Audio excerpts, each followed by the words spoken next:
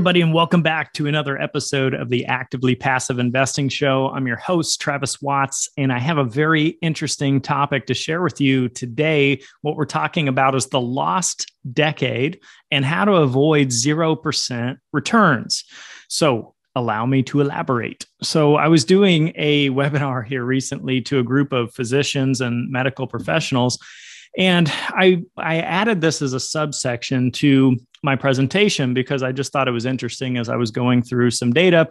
And for anybody who's, let's say, 40 years old or older, I'm sure you remember this painful period of time in the stock market. If you were in the stock market, whether that was through your IRA, 401k, brokerage account, or basically any vehicle tied to the performance of the stock market. For those not so familiar with the lost decade, this is around January of the year 2000 through December of 2009. And basically the reason they call it the lost decade is if you had invested in January of 2000 in, say, the S&P 500 index or the stock market broadly, you would have ended up with nearly a 0% return over about a 10-year period. And the reason why is we were at the top of a market cycle. We had the dot-com bust, and so the markets trickled down for several years after the year 2000. Then we had a recovery, and the market started coming up almost back to a break even. And then we hit the Great Recession, and the markets took a nosedive once again, and everyone would have been at a loss had you invested back in 2000. And then we had a recovery, of course, post 2009. But the bottom line is that 10 years went by with very little to no cash flow and very little to no net worth change or valuation in your portfolio. So the reason this happened, well, not the economic reasons and the policy reasons, but the reason from a high level that this would have been the outcome for you or I is because we were using a buy low, sell high investing mentality. And I'm not suggesting that there's anything wrong with that in particular, but raise your hand if that's how you were taught about investing, whether that was through school, colleagues, friends, parents, whatever. It was this idea that, oh yeah, I understand investing, right? I buy a stock at 10. I hope it goes to 15. And if and when it does, I sell it and boom, I made a profit, right? This is how a lot of people think of investing. This is why so many people are speculating on the crypto space, because they predict that they're going to buy today and that one day it's going to be a 10x return, because historically that has happened in that space, but it doesn't always happen. Sometimes people buy into Bitcoin at 60K and then it goes to 30K. I mean, you can go the other direction with it, but long story short, that's why. And I want to share with you an alternative way of thinking. What if you would, instead of doing the whole stock market thing and index funds, you would have invested in multifamily apartments? So here's a couple interesting stats to consider. I want to be as fair and unbiased as possible. So check this out. Multifamily real estate investments have provided an average annualized return of about 9.75% from 1992 to 2018, according to CBRE research. So that's the data that they chose for that. We know in 2019, 20, and 21, multifamily has continued performing great. So I'm sure that wouldn't change too much if we had that data in that statistic. Equally so, the S&P 500 for the past 90 years, because we have a lot more research on that, was around 9.8% annualized return, all things considered. So you would look at these numbers potentially and say, well, there's not a lot of difference there. So why not just invest in the stock market? In other words, what's the advantage of investing in multifamily? Volatility. We've talked about it a lot on the show, but I can't say it enough. Volatility is probably the number one thing that sets stocks apart from private real estate. And again, according to CBRE, the standard deviation for multifamily returns is around 7.75%. And according to Seeking Alpha Research, the standard deviation of the S&P 500 is around 19.7%. So let's break that down. If you're not familiar with standard deviation, I want to define that in my definition, which, hey, get on Google and you can go read paragraphs and paragraphs and paragraphs about what standard deviation means and what it is and how it's calculated. But here's the bottom line. It's a measure of volatility. Okay. It's the amount of variation from an asset's true value. So in other words, if the book value of a stock is, let's say, $10 per share, but it's currently trading at $20 per share or $8 per share, this is the deviation away from its actual value. So with those two stats in mind, you can see that stocks have twice, actually a little bit more than twice, the standard deviation of private multifamily real estate. So the prices, they fluctuate more, they crash harder, they boom bigger. So all of that is summed up and could be categorized as just general volatility. So something to keep in mind is that stocks, statistically speaking, when we've had recessions in the US, they've lost about 33% of their value during times of a recession, which means they may not be the best vehicle for preserving your capital. There's been a lot of news and headlines for years that maybe we're at the top of a market cycle. And the truth is that nobody really knows that. And there's so many things out of our hands with policies and government and the Fed and stimulus and all these things that you or I have no control over. Neither do the talking heads on TV or any guru in the space. That doesn't stop people from making their predictions. But I'll be the first to tell you I don't have a crystal ball and I have no predictions for you. So I say, who knows? That's my best guess at the future. But it's crazy, you guys. Something like 80% of fund managers in the public markets and Wall Street, licensed professional. I mean, these are people, this is what they do day in, day out, full-time for careers. 80% underperform the S&P 500 index over a 5-year time frame. That's insane. I mean, that tells you if true professionals can't time the markets accurately or choose which investments will outperform or be best, then what chance do you or I have? I don't know. You may feel differently about it. I used to feel differently about it when it came to syndications. I used to think this individual deal is going to outperform that deal, so I'm going to go heavier on it. And it turns out I wasn't always correct on that. And I love this saying. A lot of people get coined as originating the saying. I don't know who the originator is, but time in the market beats timing the market. Something to think about and consider as you go through your investing journey. To the heart of this conversation, why focus on cash flow? Or what if you focused on cash flow and passive income and not buy low, sell high, and capital gains and trying to flip things and all of that? So as we talked about in the last decade, you would have had basically a 0% return, more or less over a 10-year period investing that way. So consider this. Let's say you or I, for example purposes, invested, I'm just making up numbers here, $100,000 in the year 2000 in multi-family apartments, generally speaking. It doesn't have to be one deal. It could be your whole portfolio of different deals, whatever. Okay. Now, I want to paint this picture as conservatively as I can. So let's say that the cash flow that was distributed to investors, you and I, was only 6% per year.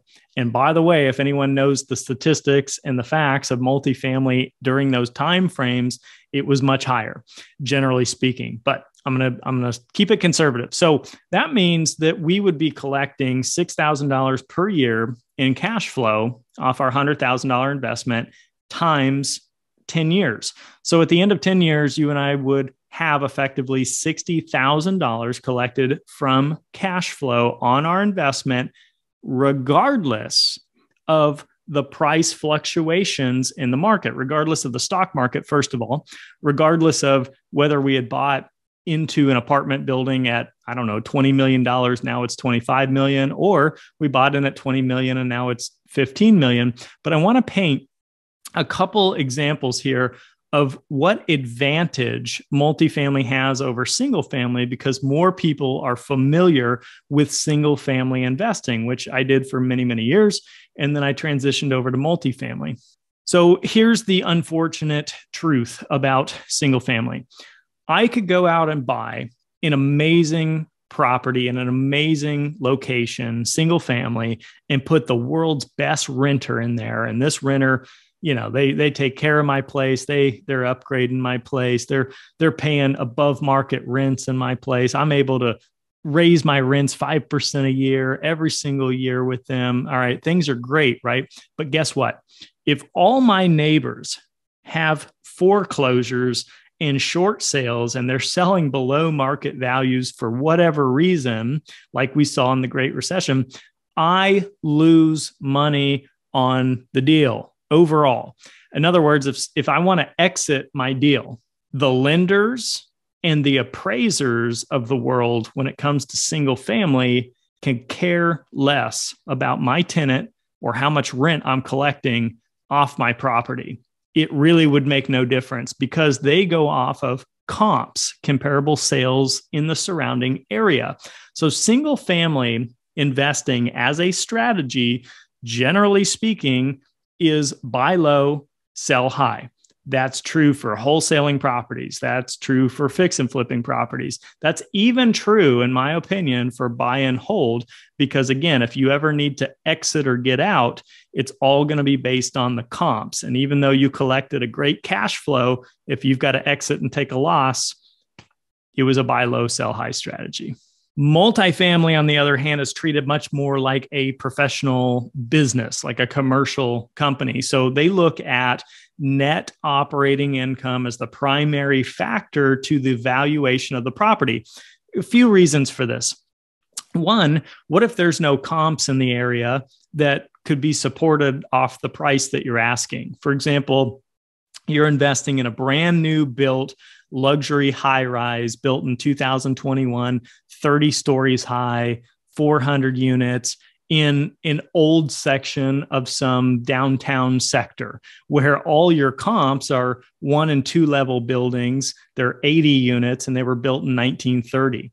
That's not a comp. So there may not be any 2021 30-story buildings to go look at. So instead, they're going to say, what are you getting in rents and income and what are your expenses? And someone's going to come in and buy that from you at a multiple of what your net operating income is. So said another way, the rents and the cash flow and the passive income are the primary factor and focus to multifamily investing.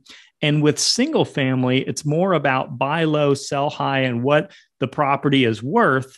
And the cash flow and passive income is a secondary consideration. That is probably the biggest difference between the two strategies. So the key to buying multifamily or investing in multifamily properties is to know that you can at least maintain your rents. Hey, by the way, on a side note, talking about maintaining rents, did you guys know that statistically multifamily rents during the Great Recession, during this huge real estate collapse and downturn, went from a national average of $1,350 a month leading up to the recession, that's per unit rent, to $1,250.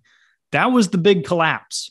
$100 per month on a multifamily property. So just keep that in mind for perspective. So back to what I was saying, to successfully invest or buy multifamily real estate, you want to make sure that you can be cash flow positive, even if you're not able to push the rents. And hopefully there's even some margin if rents go down or soften up. But generally speaking, rents will go up. I think the national average is about 3.5% a year, but generally speaking, they go up as much, if not a little higher than inflation. Right now, we're seeing about 5% national inflation. That's running a bit hot. Historically speaking, the Fed's goal is to keep it around 2%. But regardless, if rents go up 2 to 5% a year, multifamily valuations go up as well, even if the single family home market softens and then we start seeing 20% discounts on single family homes. That is secondary to investing in multifamily apartments. Same thing is true with the stock market. The publicly traded REITs and the stock market in general fell, 30%, give or take, in March of 2020 when COVID was just outrageous and crazy. Well, guess what, guys? Private multifamily deals were not transacting at 30% discounts during the same time frame. The volatility was not there. That was market volatility in the public markets, not in the private sector. So what I encourage you guys to think about is just this idea that if I invest for passive income or cash flow, I don't have to worry so much about what exactly the valuation or the comps or the comparables are at any given time if you're just sole focused on creating passive income streams. I've asked this question before on social media. I may have mentioned it here on the show as well. Would you rather have $5 million in cash in the bank and no investments, or would you rather have $30,000 per month coming in passive income, but a $0 net worth? So everyone's going to have a different take. And again, I'm not telling anyone what's right or wrong or what to do. I would choose the cash flow. And that means that I put a lot less emphasis on net worth in that situation. But we're all different. And so what's right for you isn't necessarily right for me, and vice versa. Not a financial planner or strategist, so please always seek licensed professional advice. But with that, I really thought this extraction was worth sharing here on the show. I hope you guys found some value in it and learned a couple new things. And again, my goal is just to share what I see as a mindset. And, several people reach out every episode, and I love hearing from you guys. And so you can reach me at joefairless.com or travis@ashcroftcapital.com, or a lot of people reach out on LinkedIn. So I'd love to get your thoughts. Leave a comment below. Happy to share, happy to be a resource.